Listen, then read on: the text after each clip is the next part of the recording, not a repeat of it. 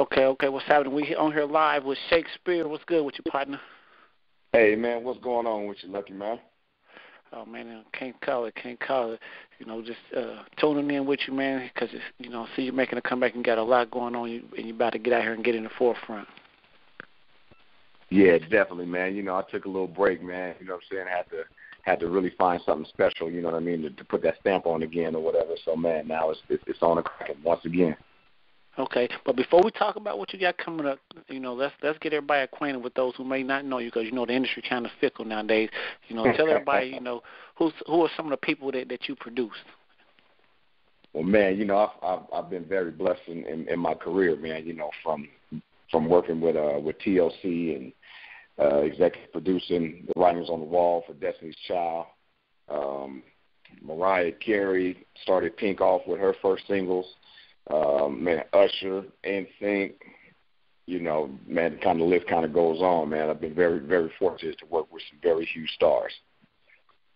And working with them type of names, you done had some big records, but which one was your biggest record?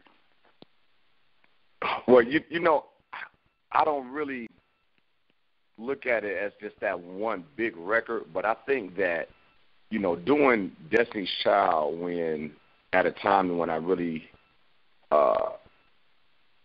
had, a real big impact on really structuring the way that whole album and the whole sound of that time and of them really kind of breaking into the industry the way that they did. It's that body of work that I would say that probably was most impactful. But after that, I would say, being able to have a record on NSYNC and the first day it came out selling 1 million records that first day, that was pretty impactful too. Yeah, that's very impactful, because people are not even seeing that today. Exactly. That's like an ancient word. About record sales. That and plus 1 million sales at that. Man, let alone 1 million in one day. Yeah, for sure. So in reference to a lot of those artists that you work with, do you still keep a good relationship with any of them? Yeah, definitely. I keep a great relationship, with all the people that I work with. At least I try to anyway, as much as possible. So, people kind of grow and go different ways from time to time or whatever, and then, you got some people that you just always stick close to. Okay. All right. Well, a lot of, you're kind of like a quiet person. People don't really know too much about you. So right. I kind of was trying to find a little dirt. I ain't find too much, but we did find out that you were dating Candy from Escape. And now she's the big reality show star and things like that. So what type of relationship do you and her have right now? Me and Candy will always be cool. Because all of those big records, we actually did those together. So that was definitely we were a writing team, that kind of made our mark in that era and wrote a lot of big records for, a lot of big artists, and also created artists that you did not so much know about that you know about today with some of those records. Okay. And I'm a real hard critic right now, with today's music. So give me your input on how you feel about today's music compared to what it used to be. Well, I'm a lover of the creative, and I think like anybody else, I have my preferences, just like we all have our preferences. Certain people like certain different things, but I respect it all, man, because I know that people, the generation before me and the generation before them, every generation that has music, the generation before them doesn't necessarily embrace it or right away or think that it's as creative as the previous generation. But it's all creative to me, so I don't take anything from anybody's generation of music. I respect it all. Some of it I love, some of it I like, some of it I don't necessarily like too much, but I do respect it all. Okay.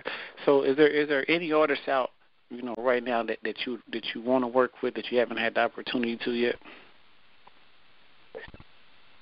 You know, I think if there's anybody who's talent that I really respect and just that kind of does everything well, I would probably say is Drake.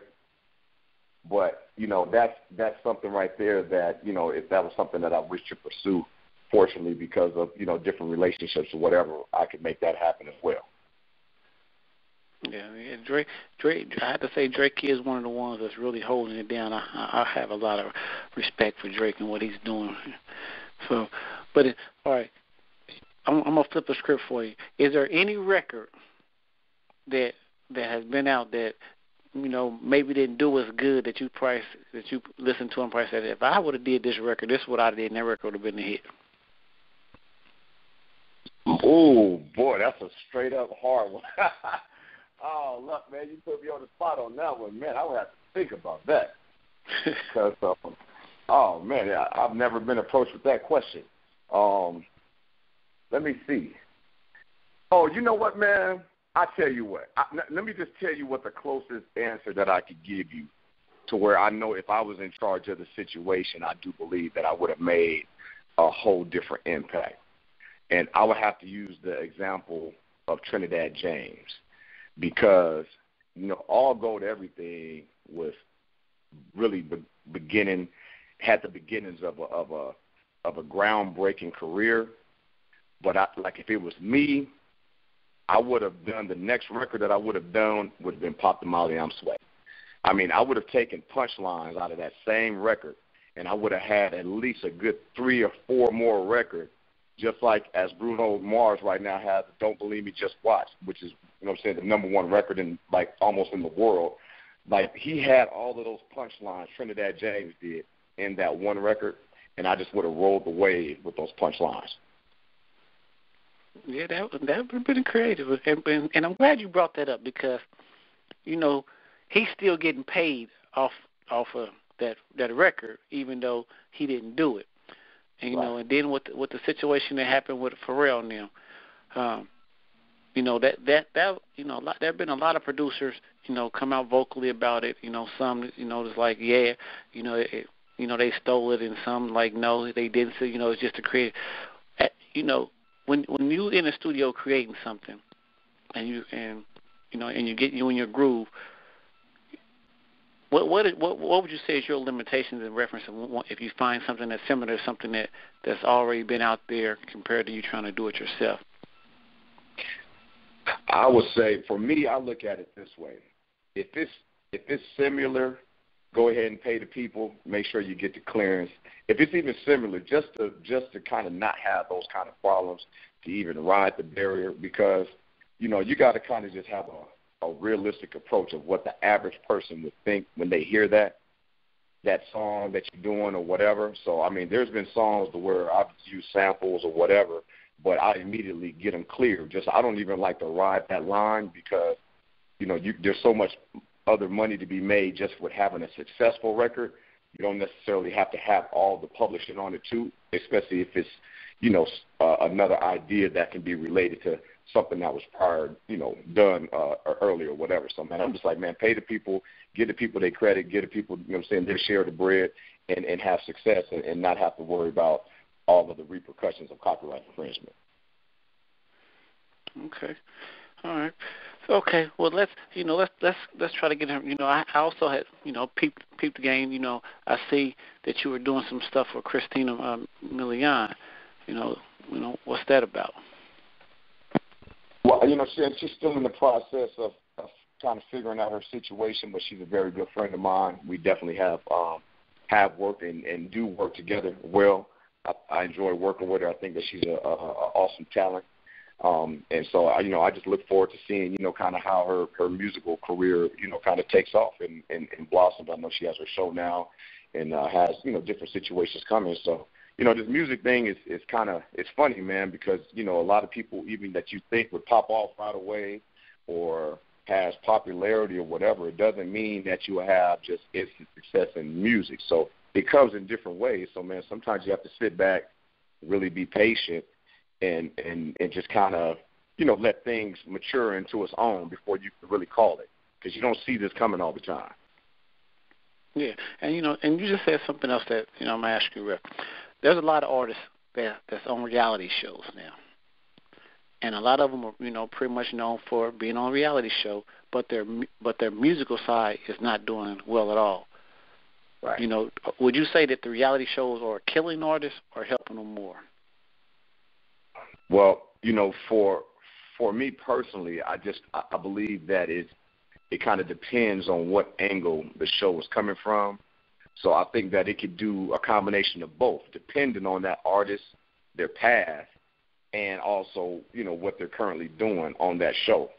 So I'm not one to just say that a reality show will kill an artist, but I'm also not saying if not done right, it definitely kills an artist if it's not properly put together, or if it doesn't segue and put the importance on music and it's a lot of drama and all the other kind of stuff that it's like people get turned off real easily, or people feel like, okay, you just like me. And when a person feels like you just like me, then they don't really have any reason to go and try to buy you. You know what I'm saying? Because they feel like, okay, you know what, you regular. So if I want regular, I could just look in the mirror and they don't need you. That's why superstars are put on such a pedestal, because they keep a lot of their, interpersonal stuff private, so people don't necessarily see that, so that's their getaway. So, that I think with superstars and with stars and artists, period, I think it's important to have mystique. And in this day, it's a lot harder to have mystique because you definitely have to have a different presence and popularity now for the younger generation to accept you.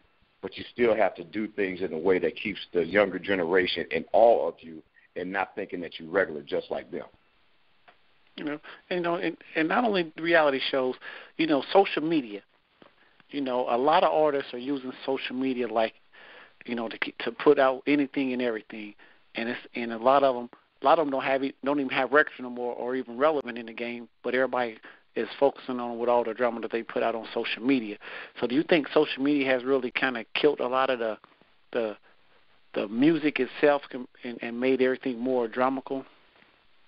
Well, no, I think that what it is that music consistently goes in a cycle. And it's just like, okay, from the one era when music was just, all live band and live recording.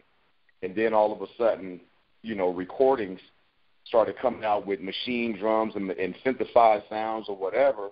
And it's just a different time. So the people who started using the synthesizers were ridiculed by the people who came from the era who just played all live in the studio all at one time. Then you got people now that may sing and have use Pro Tools to record and have a little auto-tune and all of that kind of stuff. They're ridiculed by the people who use synthesizers and drum beats, but maybe didn't have the auto correction that we have today. So all of it to me is just technology is always going to switch up an era in music, and it's always going to be a change in music depending on what that current technology is. So I'm one who embraces the change. So I embrace the technology. I embrace social media, and I also understand how you have to have a social media presence these days in order to get to the younger generation, because all they do is listen to their phone. So from their phone, not even just computers or iPads, but the telephone right now is like the most powerful tool that most of the younger generation uses. So, I get it. I don't have a thought process of it's destroying anything. I think that as in everything else, you either are in front of the change or you go with the change or you get left by the change. Okay. All right. I'm looking here on the internet, and I see, that you was working with Doe B, may he rest in peace. So yeah. I know you probably got some heat sitting in the lab. You know what, man? R.I.P., man. I'm talking about, man, Doe B, man. That was like my little brother, man. And it was a tragic loss, a life taken way too early. Doe B was developing to be that real superstar that I believe that would have had real staying power in the industry, and also would have changed the game, maintained the game, and elevated the game. So I got some things in the vault because I mean, like, basically when if he wasn't on the road or if he wasn't at home, he was with me. And so we definitely got, a ton of music that we've done that, it's just a matter of when it's going to be the right time to release it, where it can get the best look and make sure that, his legacy and his kids, benefit from the work that he did while he was here. Yeah, because I had the pleasure of meeting him a couple of times, and he was one of them real good guys. Most of these new artists are kind of standoffish or too Hollywood, but he was like real embracive. He had the Southern hospitality, so I hope the world get to hear some more music on him because, like you said, there was a talent that was gone too soon, and I know a lot of people want to hear what he had.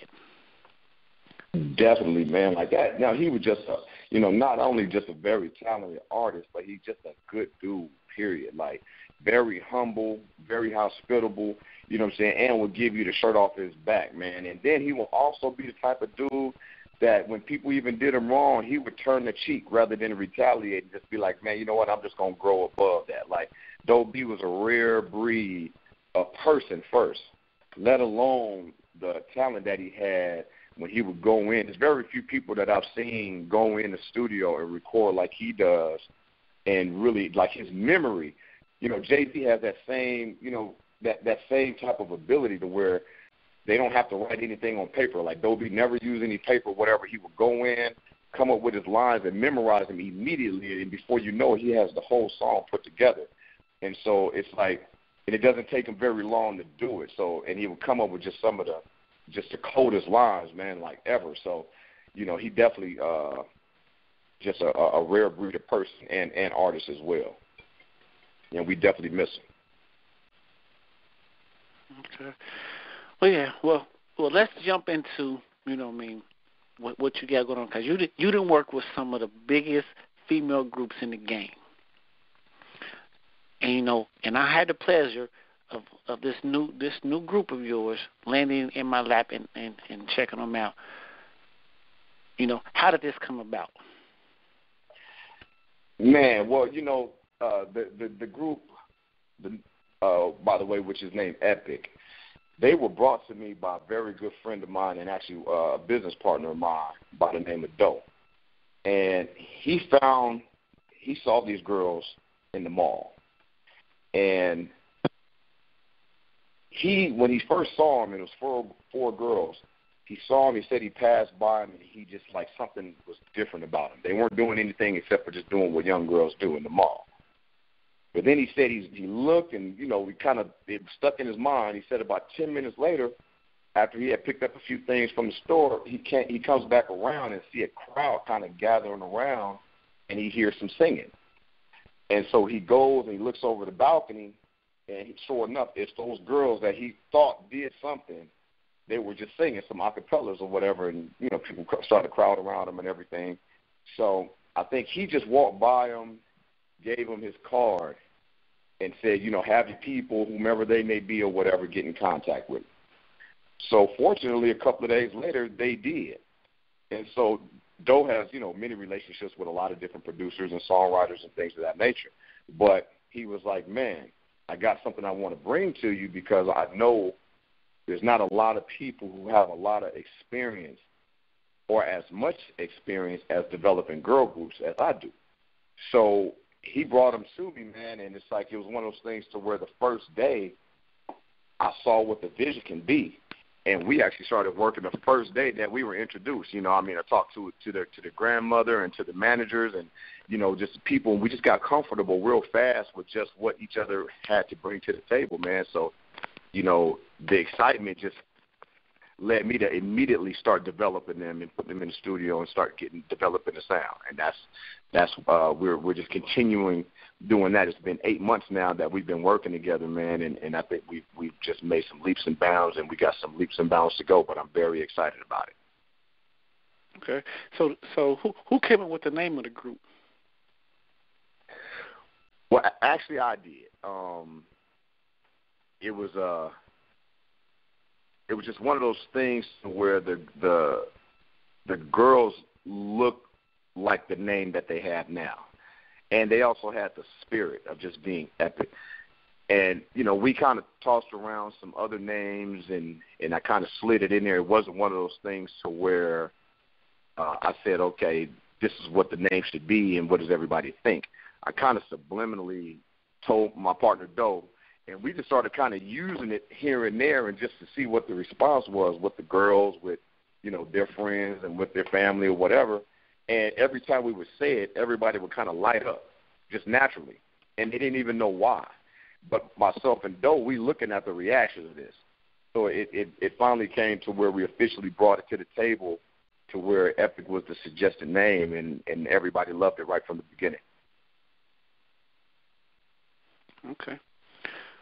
All right. So, you know, the first single that y'all put out on them, you know what I mean, of course, it's a remake, and everybody, you know, a lot of people have probably thought about redoing this record. But En Vogue is a hard, you know, task to redo. So who came up with the idea of redoing the En Vogue Hold On? Well, it was a collaborative effort, you know, with Doe, myself, and also the girls. You know, it was something that they had sang, you know, prior to, just in doing the acapella or whatever. And so it was more of a thing to where I went back to understanding how, like, my generation came up. Like, my pops, the first album, like, you know, he wasn't really too keen on all the rap music and all that other kind of stuff, right? But the first album that he actually went to the store to buy me was New Edition, right? Because he's like, listen, I want you to listen to these guys right here. You know what I'm saying? These guys are going to do something. This is the type of music that I support you listening to. So I took that as an example in my mind. Then I also have had plenty of females come to me that, you know, were church going, and, you know, moms and pops didn't necessarily like secular music or whatever, but their first album that they bought them was Destiny's Child, The Writings on the Wall, because they were basically like, listen, it's okay to listen to Destiny's Child. This is something that we can approve of, and all of that type of stuff. So I kind of use that approach with doing Hold On. Hold On is not necessarily for our target demographic or age group. It was really more for us, like people our age and that have children or have teenagers or young adults, and saying that, hey, we remember that song. They paying homage. They're doing a good job at redoing it and making it known that it's something that has already been done, but the clean-cut image, but yet, you know, edgy image or whatever, it's okay to support them. So I want people, the parents first, to endorse that it's okay for their children to listen to Epic.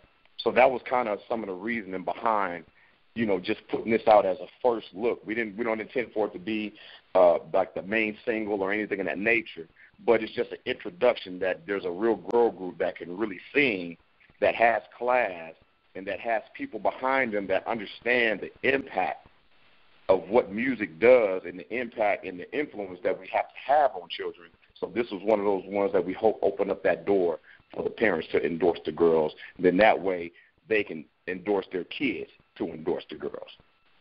Well, you know, Puffy has an old saying, you know, you can't go wrong with a hit that's already been a hit.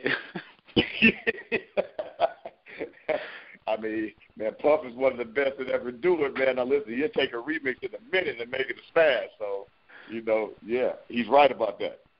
Yeah, and you know, and I have to give the girls credit. You know, they right on point with it. But the track, I mean, what you did with the track is ridiculous. Well, thank you, brother. That's, you know what I'm saying, I can't take all the credit for that. My man Bolo, which is, you know, one of the producers, young producers that I work with, that has done a lot of stuff in the past. And he's done, you know, quite a few records, but this was one of the ones I told him. I said, listen, once we decided to do this record, I knew that he kind of had that sound, that trap, but still has enough musical sensibility to fit what we were trying to do. So I kind of, once he gave me his rendition of it, I kind of polished it up and we kind of did it together. So, man, that wasn't from the production side musically. That just wasn't me. That was Bolo and myself, you know what I'm saying, in collaboration, but he was the driving force behind that rendition of the music. Well, I must say, you know, y'all did it justice, because it's one of them tracks that you can ride to, you can lean with it, you can just glide to it, skate to it. You know, it's one of them all around tracks, and it goes, and, you know what I mean, and it fits. It's R&B-ish, so it can take you back to the R&B side of it, but it still got a little hip hop to it. And then B. Sims comes in, and he complements it so well. You know what I mean? It's just, you know, it's a great song. And I see it going forward, and I think y'all gonna really put a stamp down with it. Definitely appreciate it, man. That's what we're hoping to do. You know, we haven't even really started promoting it yet or whatever, but you know, we about to kick off a campaign, so you'll really start seeing a lot more of it, hearing it more, and also, you know, just kind of spreading it out a little further. So we just kind of testing the water to see how people are going to receive it. You know, you got to be careful these days, man. You don't really know how to break an act these days. You got to test it, because it's not like nobody, no A&R, no producer, no songwriter or anything can actually say what's going to be the thing that breaks a new girl group these days. It's just too hard to figure out. There's too many unknown components. So we just, you know, kind of feeling the waters and seeing what the reaction is and seeing how people are taking to the girls. And you know, so far so good. So we definitely gonna keep going in that direction, and then we got some other heat, you know, saying right behind it, that's gonna, you know, definitely help define their careers. Yeah. Well, you know, I think they can definitely fill a void, you know, because there is no girl groups out there right now, and I think the industry is definitely missing something of that sort. So, you know, I definitely feel that they can be the ones to fill that void. Well, man, I'm definitely hoping so, man. I'm praying every day, working hard every day. The girls are just remarkably just great to work with, understanding and just hardworking, and just well-rounded, man. They just receive information, and they're always trying to learn and trying to expand, and they also are eager to impress. You know, they're eager to impress because they want to be that void. They want to fill that void. They know that void is there. And so they recognize that, so they're trying to figure out exactly how to be the spokespersons for that void right now. Okay. Well, we do definitely wish you, you know, a lot of success with the girls and the record. But do you have anything else that you're working on that you want to let the people know about? Man, absolutely, man. I mean, you know, you mentioned my man B. Sims. You know, he's going to be up to bat next once we get the girls. He's also on a couple of other records. And one particular record that we know that it'd be a single, he's on that as well. So we get his stuff together. He's definitely up to bat next. The girls within themselves is just it's a constant trial of how to get to that next level in this day and time. So they're on deck right now. What we're working on, we got a ridiculous 12-year-old out of Jackson, Florida, named Lil Will, that he's definitely like, I don't like to really compare, but I mean, the realization is I see exactly in him what I saw in Usher. So, you know, he's going to be up to deck. And then I got my man Momo coming off the West Coast that's really about to bring the whole West Coast NWA, MC Ren, Ice Cube type feel back, but with a 2016 flair. So, you know, those are the things that we're working on right now. Well, I see you just reaching back in time, huh? Hey, you know, it is that time. You know, I sat back for a minute, man, and as things were changing, as the downloading and all of that kind of stuff really started taking place, instead of me trying to, you know, sit there and try to fight it, I sat back and tried to understand it and studied it more so. And once, you know, now I feel like I have a gauge on it, so I can kind of more so, like I said before, be one of the people that could be ahead of the time. But being ahead of the time sometimes is taking it back to where it was, just putting a new 2015-16 twist on it. Because everything revolves. Everything is one big circle. So what goes out of style a few years or a decade later comes right back in style. But usually there's always a twist on the style when it comes back. So that's what I'm banking on, and I see that that's kind of how life works. So I'm rolling with life. Okay. That's what's up. So before you go, Is there any way people can contact you if they want to get in touch with you, get a track or anything like that? Man, you know what? They can hit me up, you know what I'm saying, on my email at Shakespeare, which is SHEKSPERE100 at gmail.com. That's the best way to get directly in contact with me, to be able to get things heard or get a response on certain different things that they're trying to submit, or just, ideas or whatever the concepts is, man. Like, we definitely reach out to the people, and also, try always looking for the next, thing that's coming out that we can support, put resources behind, put some money behind, and get it out there and see what the world thinks of.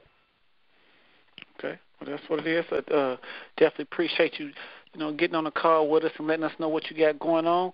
And we're going to be looking forward to, hearing more of the different groups you got coming out. Hey, Lucky, man, I definitely appreciate your support, man. And anytime, man, anything that we can do, man, just hit us up, man. And, man, I'm there, you know what I'm saying? And my groups will be there as well. Sounds good.